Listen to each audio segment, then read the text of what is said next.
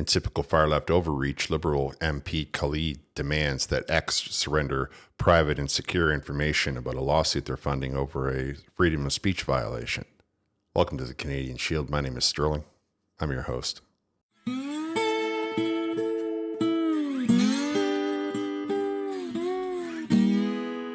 So a little bit of a backstory. The four major platforms were in committee talking about freedom of speech and talking about the censorship that the Liberal government and the far left and the NDP are hoping to impose on Canadians so that they can limit what we have to say and limit how much reach we have in discourse and disagreeing with their policies. And of course, the Liberal round came to their turn in 6-minute round, and the Liberal MP Khalid decided that she was going to try to take. I mean, it's ironic that we're talking about misinformation and disinformation, and she attempts to take this little story and turn it into something else, right? Now, I'll tell you what the story is first, and then it'll make more sense. So this fella, Matt Strauss, who's a doctor, it says here, an Ontario clinical care physician and professor, filed a lawsuit against Queen's University because he went on Twitter, or X, but at the time it was called Twitter, and he spoke out against all of the lockdown madness, which I don't blame him. And of course, they fired him for it. Now, Elon Musk has made it clear that anybody that gets fired for something that they put on X, he will pay for the lawyers. And so here, the second one down, X is proud to fund a lawsuit filed by Dr. Strauss, Matthew Strauss, an Ontario critical care physician and professor, against his former employer, Queen's University. Now, that is important that I said that, because in a minute, Ms. Khalid, near the end of her presentation, is going to try to cite that as trying to indicate that Elon Musk and the X platform are paying for politicians' fundraising, like they're paying for their campaign. And she tries to tie it in with Pierre Poilievre, who has absolutely no control over who runs. And that's a different video, but there's rules against how much the leader can say about who runs in the party. He can endorse, but he can't necessarily pick and choose, which is just absurd the way that this woman behaves. And when you think of the idea that she's a member of parliament, and I'm telling you right now, she's stuck in grade 6. That's the way it seems to me. I mean, the absolute immaturity of this entire presentation. Just to recap, Meta, X, Google, and TikTok are in the Access to Information and Ethics Committee, trying to explain to the far-left government that there's no need to be exercising censorship laws and things of that nature. And of course, MP Khalid can't miss her opportunity to try and make a soundbite that she's taking on Elon Musk, right? Because we all know how the far-left hates Elon Musk, but they love X. They're on there constantly. I'm going to let you hear this ridiculous presentation. I mean, the woman, it's ridiculous. A 2021 study found that in 5 G7 countries, Twitter had, quote, statistically significant difference favoring the political right wing. The study found that Canada had the largest discrepancy between the right and left, with Liberals having an amplification of 43% compared to 167% for Conservatives. Why does X favor right-wing politicians? So our mission, our operations, our ethos are politically agnostic. Our algorithms actually don't factor in political sentiment and how they recommend content. So she's mad because in the G7 countries, Twitter gets more center and center right and right wing traction than, and in Canada, you heard her say that the Liberals only got 43%, whereas conservatives get 168%, 166%. It's 168%, something like that. Which, if you do the math, is about 4 times as much. Which means if there's 1 million liberals on X, there are 4 million conservatives. And if we extrapolate that out, we're talking about conservatives being the primary way of thinking. And I don't think that she appreciates that if we go to Facebook or if we go to, you know, any of another 20 or 30 websites or news applications, all we hear is the narrative of the far left being pushed despite what the conservatives want to say. And then all of a sudden, Elon Musk says, well, I'll just make it free speech and you can say whatever you want as long as you don't call people names or, you know, threaten them or anything like that. And it turns out that people want to be able to say whatever they want to say. So they went to that site. They gravitated towards that site. And by all accounts, he's making a lot of money at that site. And now the far left is upset. Now the far left wants to vilify. Well, the far left needs to realize that if they want to be so inclusive, if they want to be so free, they have to let people be free. And that is something that they utilize to get to the position that they're in. If there wasn't freedom of speech, then they wouldn't be able to say what they have to say. But I think that that nuance, that subtlety is lost on MP Khalid, who just wants to complain that what it sounds like to me, her opening statement is just complaining that people like the far right, that people enjoy the content and the positions of the right wing, and they don't enjoy the left wing because, as you heard the fella say, they don't push any of it. That's just people reposting and people repushing. So that's what people want to hear. That's what people believe in, and that's the way people think. Of course, you can't explain that to Miss Khalid because Miss Khalid believes that she has the right to be in control of everything, and no matter what. And I'll show you that here in this upcoming statement. In May of this year, X announced that it would be funding Pierre Poilievre's conservative candidate Matt Strauss in his lawsuit with a Canadian university over vaccine misinformation. Matt Strauss has been active on X promoting anti-establishment conspiracy theories, claiming that the WEF is directing government policy. How much financial support has been received to date by this Pierre Poilievre's conservative candidate from X? Again, X does not engage in any political giving. He's laughing at her. See, that's the story I just showed you, right? Like, you know, I showed you the same post that she has. But you see how he's laughing at her? She doesn't intimidate him in any way, shape, or form. So I would ask you then, again, are there any other politicians in Canada, whether at the federal, provincial, municipal levels, who X has supported financially? No. How much financial support has been provided to Canadian politicians in general from X here in Canada? Again, X does not engage in political giving. Which he means, you know, donations or funding of the campaign, political giving. And he's a high-ranking guy. Like, he looks after both. He's responsible for both Canada and the U.S. Now, you can see that she is twisting the facts, that she is trying to repaint these facts into a different light. The very definition of disinformation, the actual definition, right, is to take something and make it seem as if it's something else. And if it's the misinformation definition, well, I don't care because it's all the same to me. It's just a couple of words that people made up because they can't stand to handle the truth. Like this Miss Khalid, who is a ranking member of the Liberal Party, who's a federal politician, and as far as I can tell, is treating the whole thing like it's just some sort of high school or elementary school playground where she believes that she can twist people's words and get away with it instead of being in a room full of people who are paying attention. But it gets worse.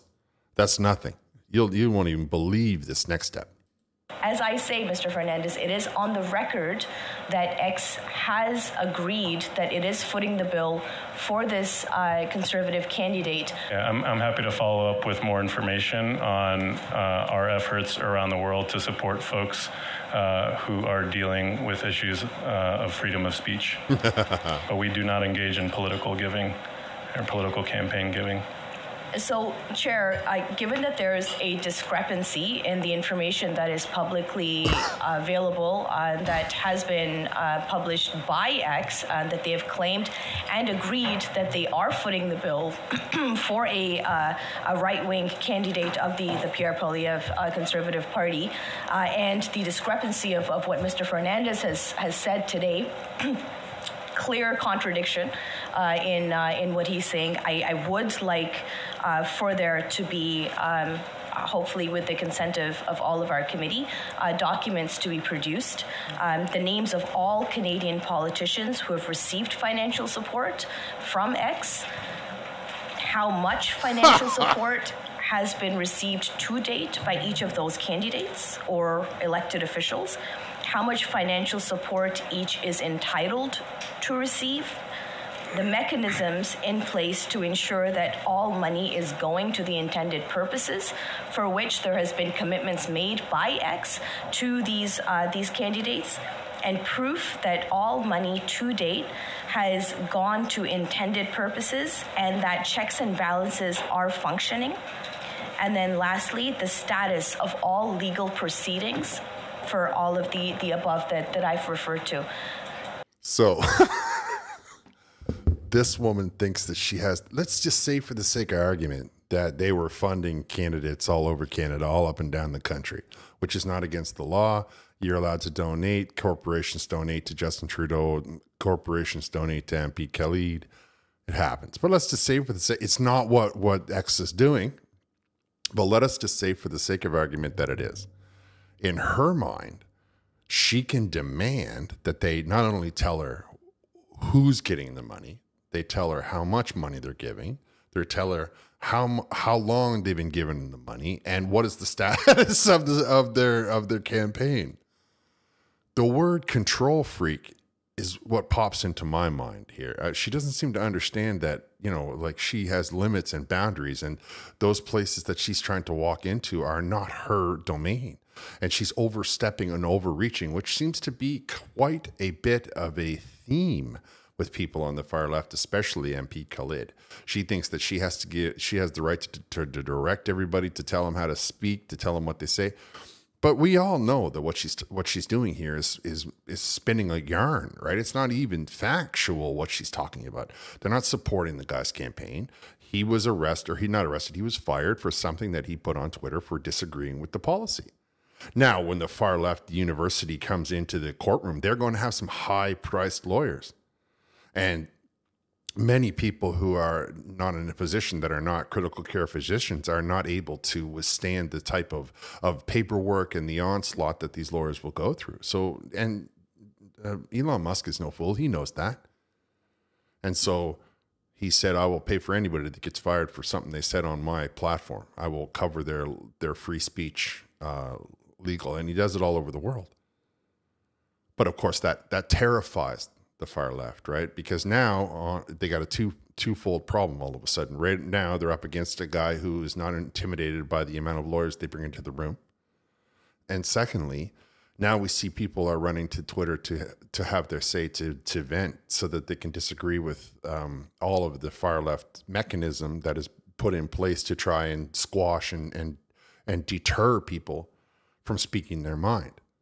And of course, they can't withstand it. They lose their mind. Now, MP Khalid is, I'm sure, looking for some snapshots that she can put on the internet and say how she's standing up to Elon Musk, who the far left has this really love-hate relationship with. 1 minute they can't stand him, the next minute they're totally all over his platform talking and doing all of the things that that they say they dislike him for. So it's quite an interesting situation, and it's quite an interesting dichotomy that he must have to withstand. He takes it fairly well, pretty much in stride.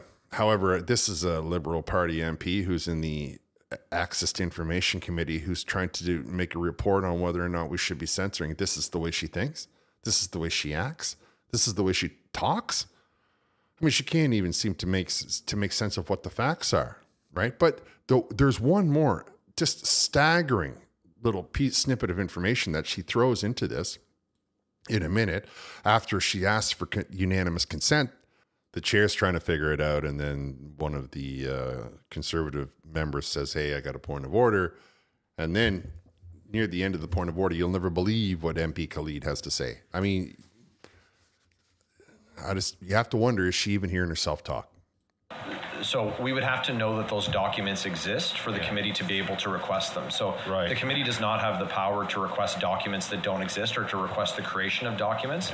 So I would be interested. So if this is a motion that Ms. Khalid's putting forward, what we'd like to see the motion in writing, because we're just without knowing that these documents exist, to your point, Chair, I'm not really sure what the source of this is.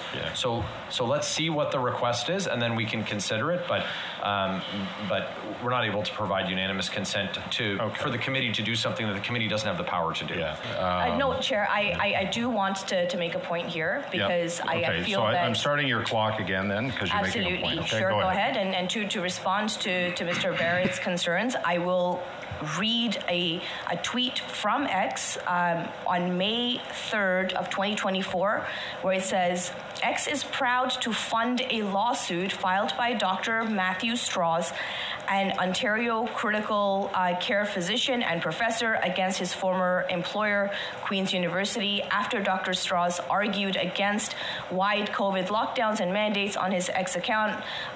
His Twitter, Queen's University, publicly ostracized him, retaliated against him, and ultimately forced him to resign because his opinions did not conform to the university's political orthodoxy. X supports Dr. Strauss's efforts to vindicate his free speech rights without fear of unfair retaliation. Your time's up. I will give Mr. Fernandez an opportunity quickly to respond to that, and then we'll circle back to the information that you're asking for later. Our company and its leadership has made clear that if there are people around the world whose employment has been affected by what they've said on the platform and exercising their free speech, that we will support them in helping defend them. So that is what that is linked to. And so I just want to make that point. Thank you. I mean, she read it off, right? She read it off, that X is supporting a lawsuit for freedom of speech. And she's still trying to manipulate the situation into making people believe that X is funding their campaign, right? Because the guy wasn't running for office. He simply disagreed. The critical care physician. I mean, it's not like it's Bob that's standing on the street corner. This is an educated individual who is in the field of medicine, who is also a professor, which means that he's a doctor who teaches doctors, who creates other doctors, in all likelihood. Now, I didn't dive too far into what he was doing as a professor, but I know that I know what critical care specialist means. And I know that if you're a doctor in a university, that you're probably there so that you are capable and competent enough to certify other people to become doctors. And yet the administration of the school decided that he wasn't going in line with their political outlook, right? Not their science, just their political outlook. Now, I don't want to go too far into that right now because I've done a lot of laughing at Miss Khalid, as she deserves every chuckle. I mean, the idea that this woman thinks that she's going to take this information at a misinformation meeting, at supposed to be studying the effects of this on the political system, and she's trying to take something and turn it into something else in the political system. I mean, she's literally doing what she claims to be investigating. Am I the only one that thinks that sounds ridiculous, or at least appears ridiculous? Is it just me? Am I, and to take a line from Will Ferrell, have I taken crazy pills?